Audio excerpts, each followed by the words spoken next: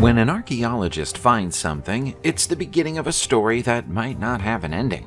The ending of the story would come with our full understanding of the discovery, but full understanding isn't always possible.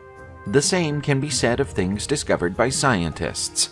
Watch this video and see if you can unravel the mysteries of these puzzling finds.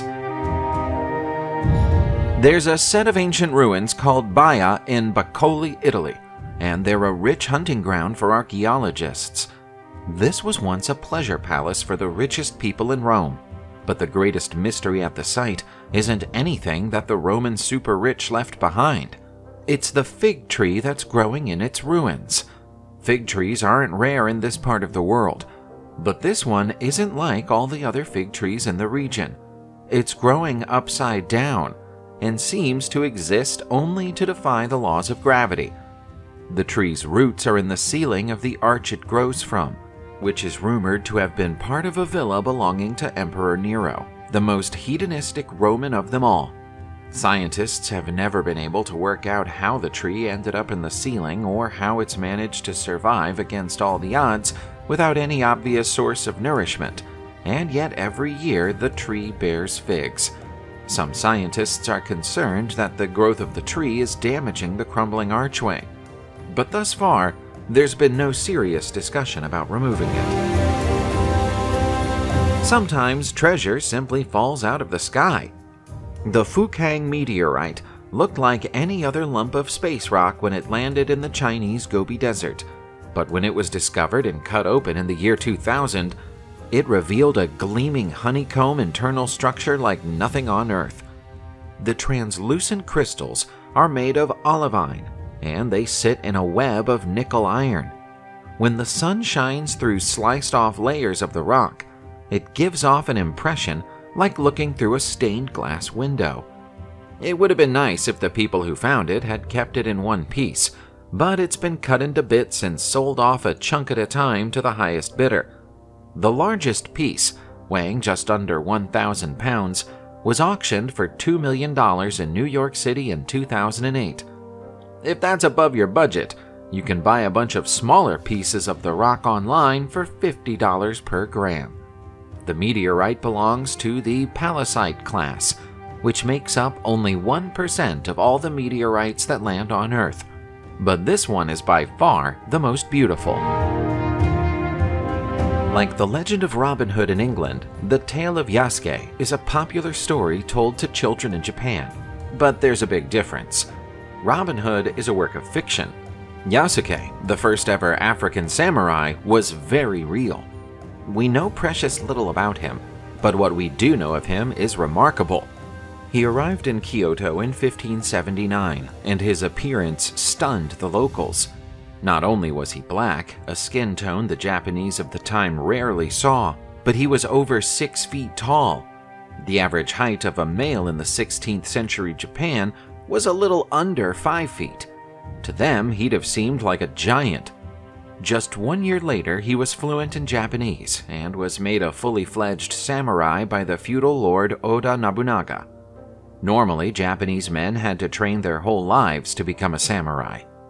This mysterious African man had done it in a single year, and is thought to be the first foreigner ever to be accepted into the ranks of the legendary warriors. Just 3 years after that, he vanishes from history completely. Nobody knows who or where he was before he entered Japan, and nobody knows what happened to him afterwards. We don't even know his real name. Yasuke is a Japanese affectation. Our ancestors had many weird and wonderful burial traditions. If you were fortunate enough to be of ancient Egyptian nobility, you would likely be buried in a glorious tomb with a fine sarcophagus. If, on the other hand, you were a medieval peasant, you were more likely to end up discarded thoughtlessly in a pit. If you were very rich and lived in China during the 4th century, though, you might have ended up inside one of these incredibly ornate jade burial suits, weaved together with threads made from gold and silver. The first written record of the suits comes from the year 320 CE, although there's some anecdotal evidence that they were around a few hundred years before that. Not until 1968 did archaeologists confirm their existence by finding a real-life example, and when they found one, they found two.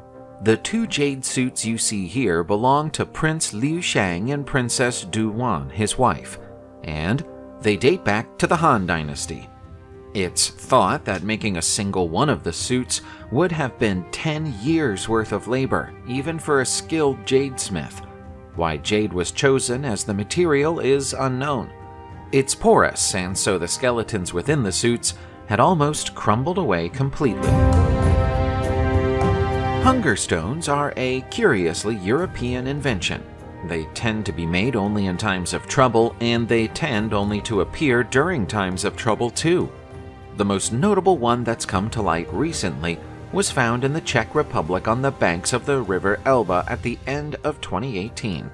Water levels in the river were unusually low that year and revealed a message that's thought to have been carved into the stone by an innkeeper called Franz Meyer in 1904.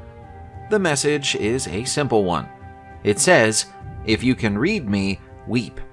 The implication is that if the river's water has fallen to a level that's so low the message can be read, a drought is inevitable. There was a terrible drought in 1904 in Prague. Fortunately, the one in 2018 wasn't quite so pronounced. There were more businesses dependent upon the river in the early 20th century, so when it dried up, so did their income. Modern Prague is more capable of withstanding such an event. All hunger stones serve the same basic purpose, and the oldest known example is in Daishin, which is also in the Czech Republic. It's dated to 1417, but nobody knows who wrote it. Copper, also known as Sheikh el-Balad, was a scribe in Egypt during the time of the 4th and 5th dynasties some 4,500 years ago. He wouldn't be considered a particularly significant scribe were it not for the exceptionally lifelike statue of him, which is the best preserved ancient wooden statue in the world. We don't know much about Copper's life, other than that he was a lector priest and also an army scribe of the king. We don't even know what being an army scribe of the king actually entailed. Because of that, we'll never know what he did to deserve so fine a statue, when every other man of his rank had to make do with a fairly basic tomb. The tomb of Copper was found in the necropolis of Saqqara by Auguste Mariette in the mid-19th century. The nickname Sheikh el-Balad, which means head man of the village, comes from the Egyptian diggers who worked for Mariette. They thought that the statue was a dead ringer for the elder of the village they came from. The statue of Copper, which is made from sycamore wood and depicts the scribe walking with the aid of a staff, is now in the Cairo Egyptian Museum. If you build a settlement on the water's edge, you run the risk of it one day ending up underwater. Earthquakes, tsunamis, or good old-fashioned erosion can do away with a city over a few hundred years, and that appears to be what did happen for the ancient Egyptian city of Thonis Heraklion. These days, the ancient city, founded by Alexander the Great himself, is off the coast of the canopic mouth of the Nile, submerged at a depth of more than 150 feet. Experts believe that it sank roughly 1,200 years ago. The undersea site is so enormous that it's still being studied and explored now, several years after its discovery.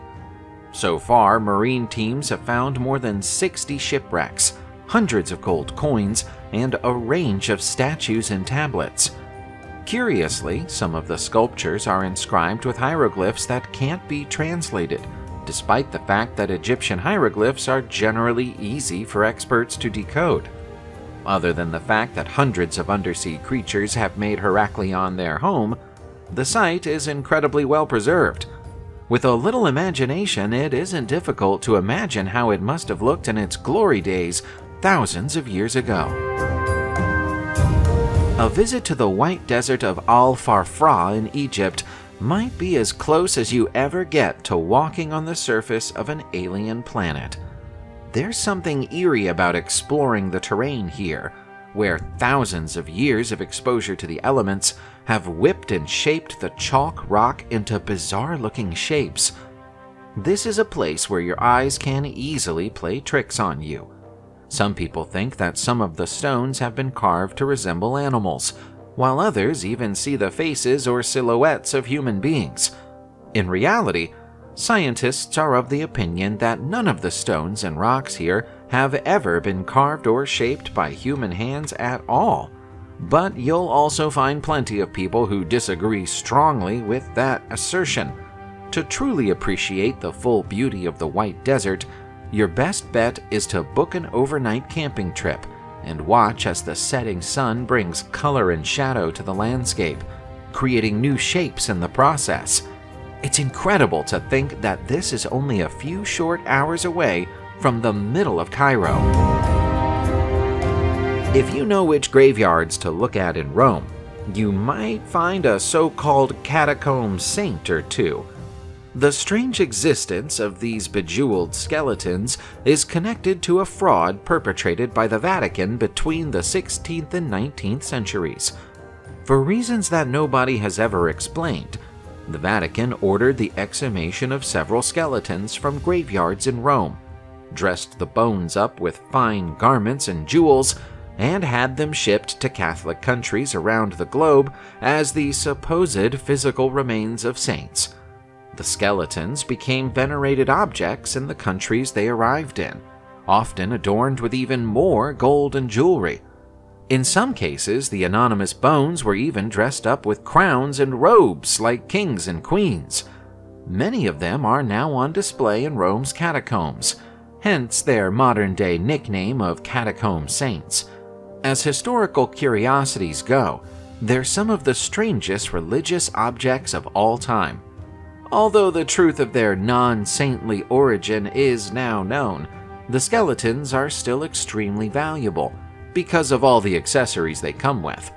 Several are still held in private collections all over the world. Our next discovery is something worth writing home about. In fact, you could literally use it to write home, because it's a writing set. The ancient set, which consists of a dish, an amphora inkwell, and a bone-dip pen, was found in Istanbul, Turkey in September 2022. With an estimated age of 1,600 years, it's the oldest complete writing set ever to be found anywhere in the world. The discovery was made during a planned dig at the Bathania archaeological site in Istanbul's Kukuşkameçe suburb, which has proven to be a rich hunting ground for archaeologists in recent years. Scientific analysis of the bone-dip pen has revealed the presence of both red and black ink, which indicates that the set belonged to somebody important. Back in the days of the Eastern Roman Empire, red ink was reserved for use only by state officials. The set is both tiny and delicate, so it's nothing short of remarkable that it's survived buried in the ground for so many years. It will be carefully preserved and studied before going on display at a nearby museum. Here's an amazing discovery from October 2022. It's a massive mosaic that dates back to the Roman era of Syria, containing panels that tell the story of the Trojan War. It's a remarkable find, and it's made all the more remarkable that it narrowly escaped being broken into pieces and sold on the black market by terrorists. The mosaic is 1,600 years old and was found inside the ruins of a 4th century building in Al-Rastan. It covers an incredible 1,300 square feet. It's thought that it was first found in 2015 and seized by Daesh, which controlled territories in the region at the time. In 2017, a figure representing the group listed the mosaic for sale, but fortunately it was bought by Lebanese business people who recognized its importance and donated it back to the Syrian state in 2022 when it was deemed safe to do so. Despite depicting the Trojan War, the mosaic doesn't contain any depictions of Achilles or the Trojan horse. Modern-day historians are increasingly convinced that Achilles was a mythical figure, and the Trojan horse was a metaphorical description of the deceitful tactics that Greek soldiers employed during the war. There are some places where you might reasonably expect to find an ancient burial ground, and there are places where you absolutely wouldn't. Finding one underneath a disused department store in Haverfordwest, Wales, falls into the latter category. Archaeologists were investigating what lay below the former Aki White building in the town when they found what they now believe to be the remains of a medieval-era priory called St. Saviour's, which was founded by an order of Dominican monks in 1256. This is a discovery that was first reported on October 11, 2022, so at the time this video was made, work was still ongoing at the site, and new discoveries were still being made. Thus far, archaeologists have identified the dormitories, scriptoriums, stables, and hospital of the old priory, but they're puzzled by the graveyard. Rather than being full of monks, it's full of people from all walks of life and all ages, including children. Some of those buried here have head wounds of the kind that would be caused by arrows or musket balls in battle. One theory is that people who died in a nearby battle were brought to the priory for burial as an emergency measure, but historians are unaware of any such battle from this era. Subscribe to the channel, turn on the notification bell, and enjoy watching new videos on my channel. Thanks for watching, and see you soon!